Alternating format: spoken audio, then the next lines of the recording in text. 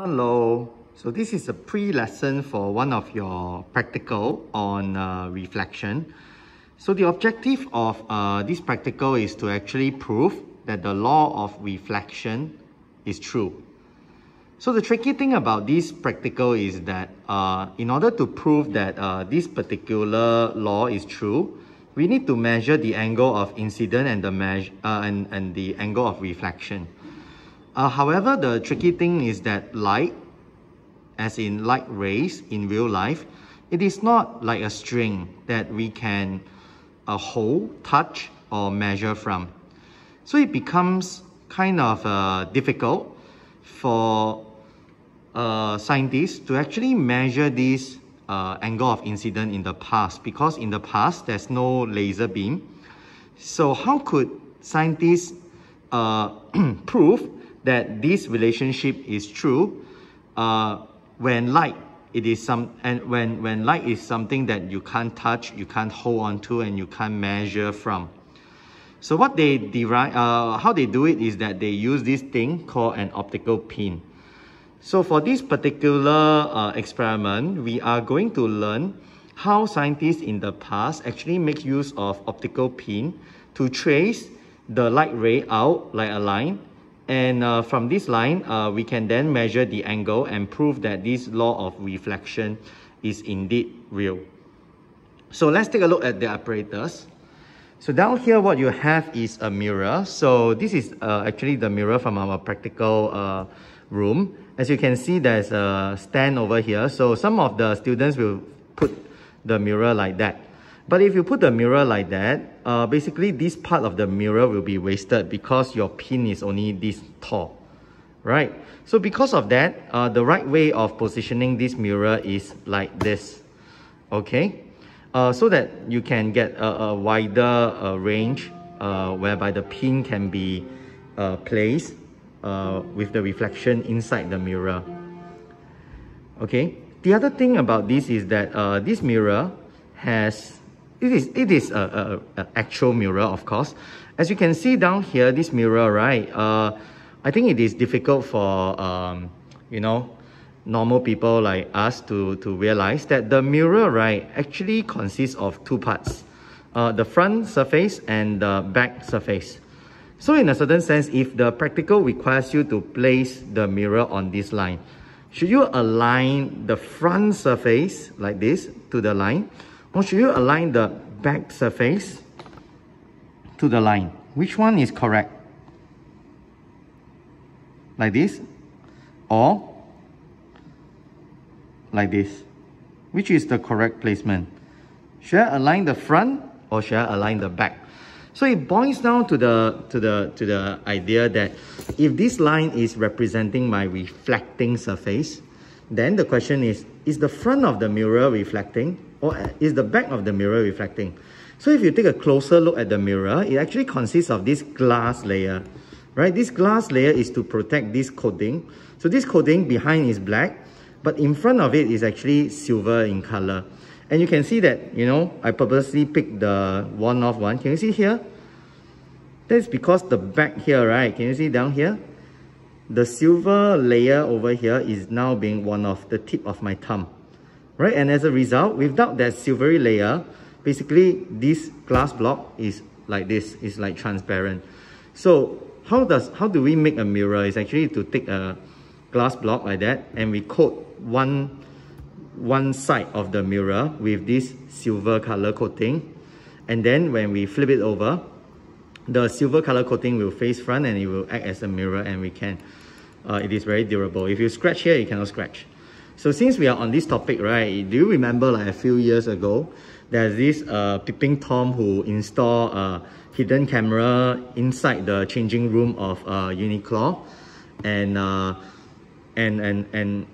they use a kind of like a one-way mirror to actually take a secret video of ladies changing in the changing room. So one way of detecting whether this is a one-way mirror or is it an actual mirror is this.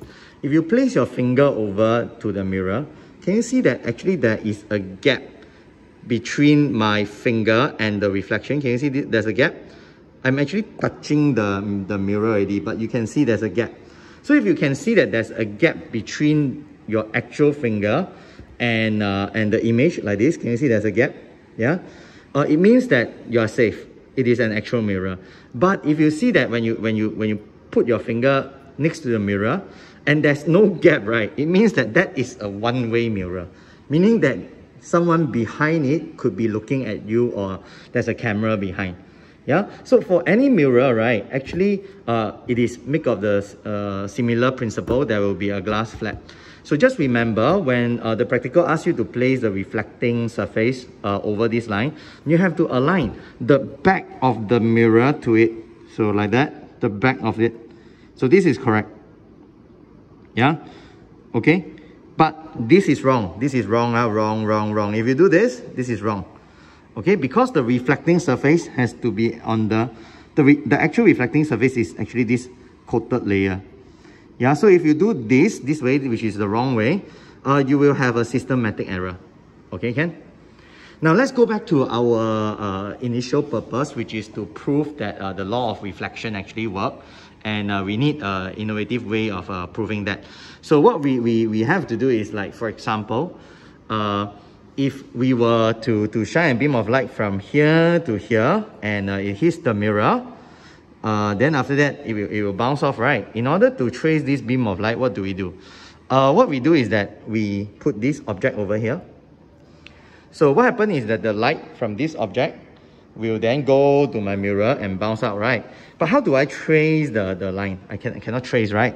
So in order to do that, wait, let me place this properly first. In order to have a line, I need not just one pin, but I have to have two pins. So when I have two pins, then from this pin to this pin, it means that I can trace it, right? I can use my pencil and a ruler, and then I can put it over here. So for example, now that I get my ruler, I can actually draw this thing over here. Oh, I only have one hand. I try my best, I'm amazed at my own ability to do this with a single hand. Hoya! Okay, so what I have here is that, I can then use these two pins. And these two pins, because they are in a straight line, then I can say that, now I have a ray of light from this object goes all the way into the mirror. So now in order to prove this, I would then need a method to actually trace out what is the reflective light that is coming out from the mirror. And actually at this angle, I think you would have guessed what we are going to do.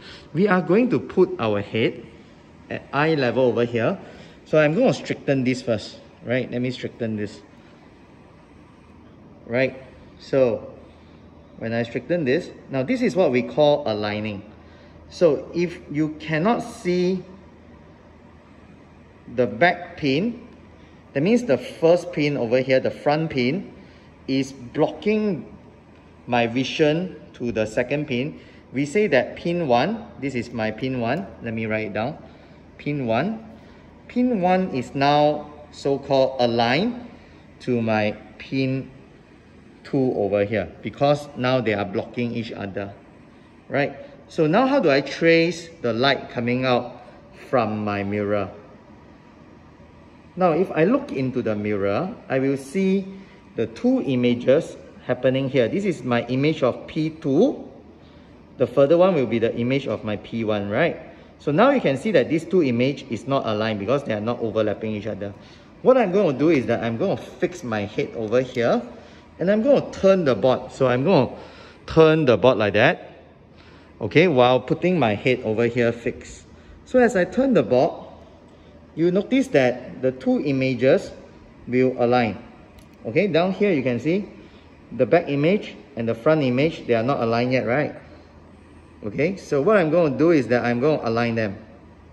Okay, so I'm going to turn the board until now you can see that the back image and the front image is aligned. Okay, so this thing is inside the mirror, and I can't do any measurement inside the mirror, right?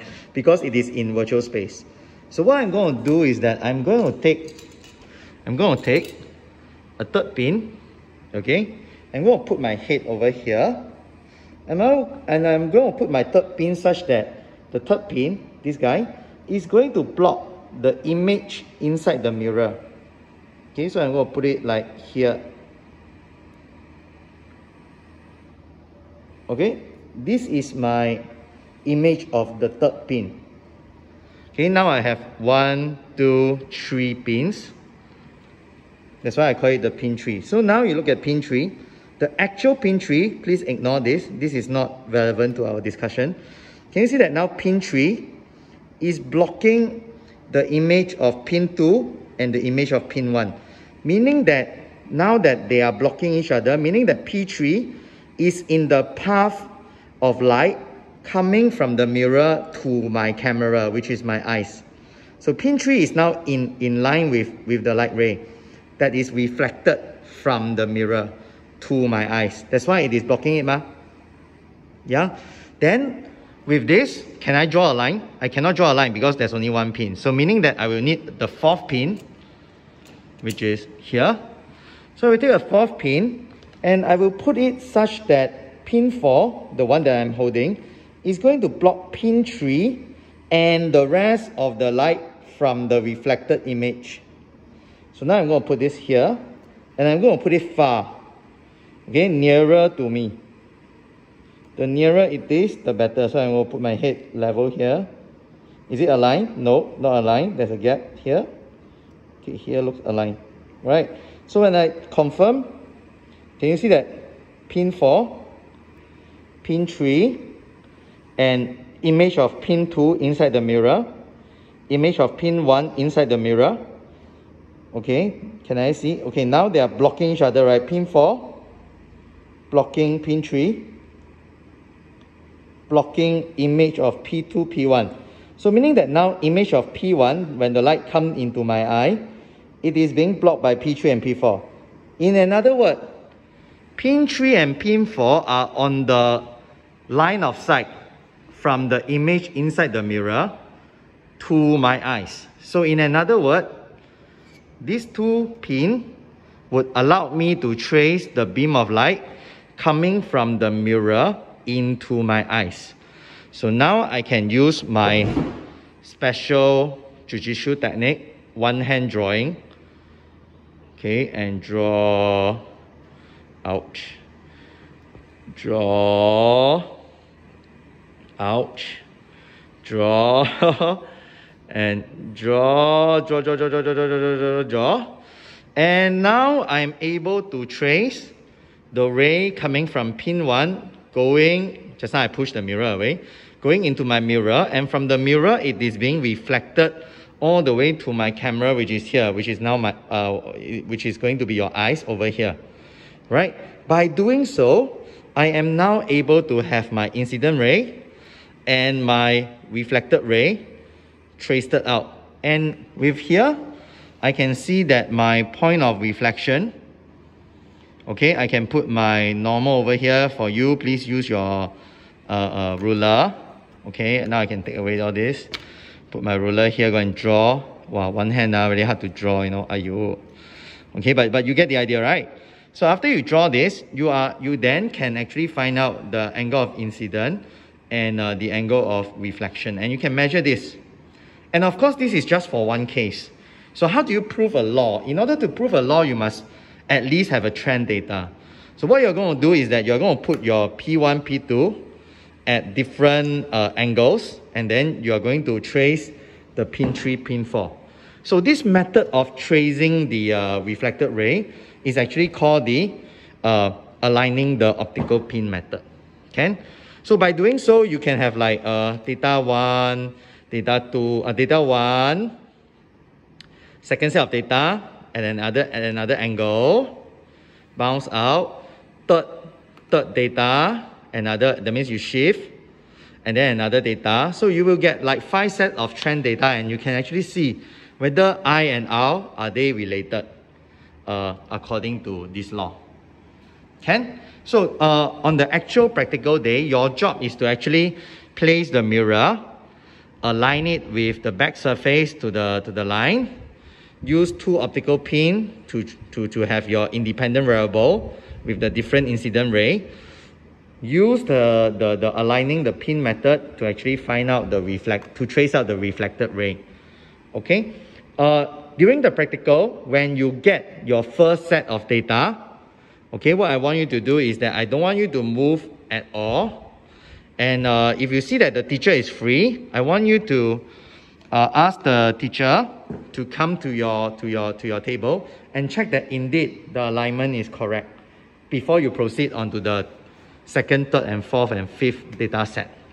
Now, if the teacher is busy, then just go for the second one, and then before the lesson end, you must let the teacher check at least one set of your data. Can? Okay. Have fun in the practical tomorrow. Okay, bye-bye.